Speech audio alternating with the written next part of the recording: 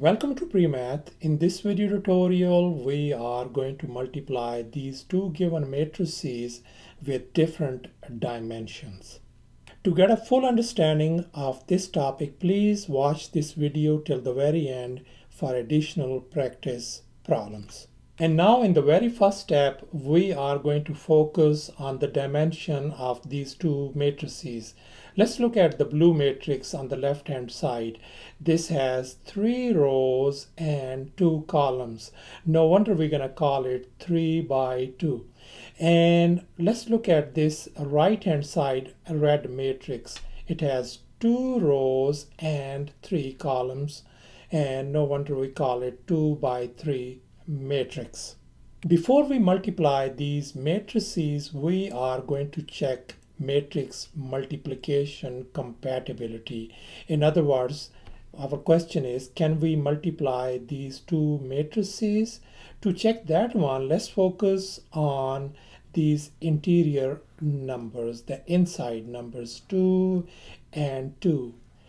As long as these numbers are same, then yes, we can multiply these two given matrices. If these numbers are different, we can't. And in this next step, we want to find out the dimension of our answer matrix. In other words, we want to see what the dimension or the resultant matrix is going to look like. For that one, let's focus on the exterior numbers, the numbers outside. Let's pair them up. Let's look at these ones. This is going to be 3 by 3. That means our resultant matrix is going to have 3 rows and 3 columns. And here is the roadmap of our answer matrix. In other words, our matrix is going to look like this one that has 3 rows and 3 columns, as you can see. So now I'm going to show you how we're going to fill out these empty slots. So let's get started with the blue matrix on the left hand side. Let's look at this very first column on this one. This blue column is going to go right in this slot. The next column, this blue column, is going to go into this slot. So now let me show you how I'm going to fill out these one. So let's go ahead and fill out this one. So that is going to become simply -4, 8, -3, and right up here is going to be -7, 1, 0. And we're going to repeat this same process for these two columns as well to fill out these slots. And here I have nicely filled out these blue numbers in all these 3 columns, as you can see. Let's focus on the right hand side matrix, the red matrix. Let's look at this column over here, -3, 0. We want to make it this column as a row. We're going to write it as -3 right up here and 0 over here.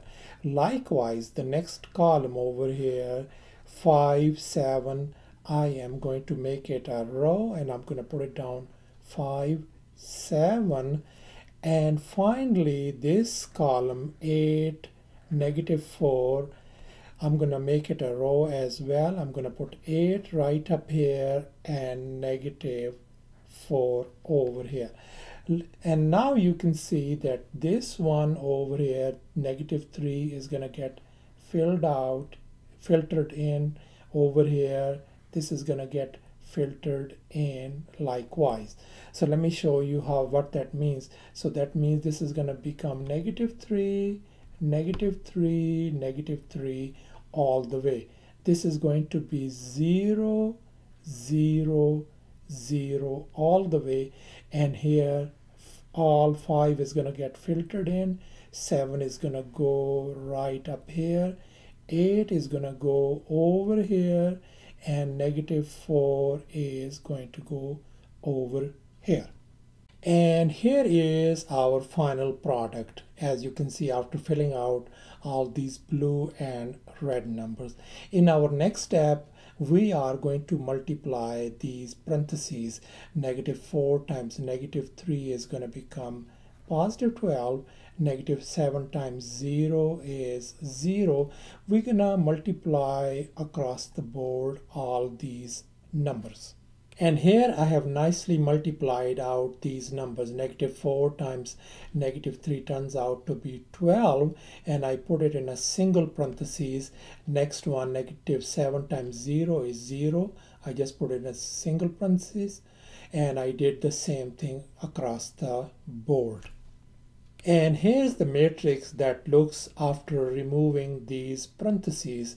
This is the first one is 12 plus 0. The next one over here, I just removed the parentheses, simply become -20, -49, and so on. And pretty much we are done. Now we're gonna just simplify. We're gonna add these numbers in this matrix. Let's take care of that thing. 12 plus 0 is going to be 12. The next one is going to be -69. The next one is going to be -4.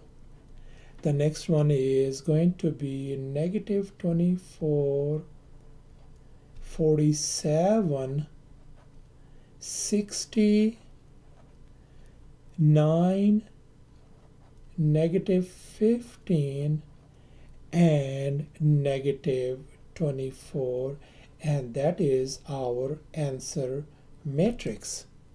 So thus this turns out to be our answer matrix, which has 3 rows and 3 columns.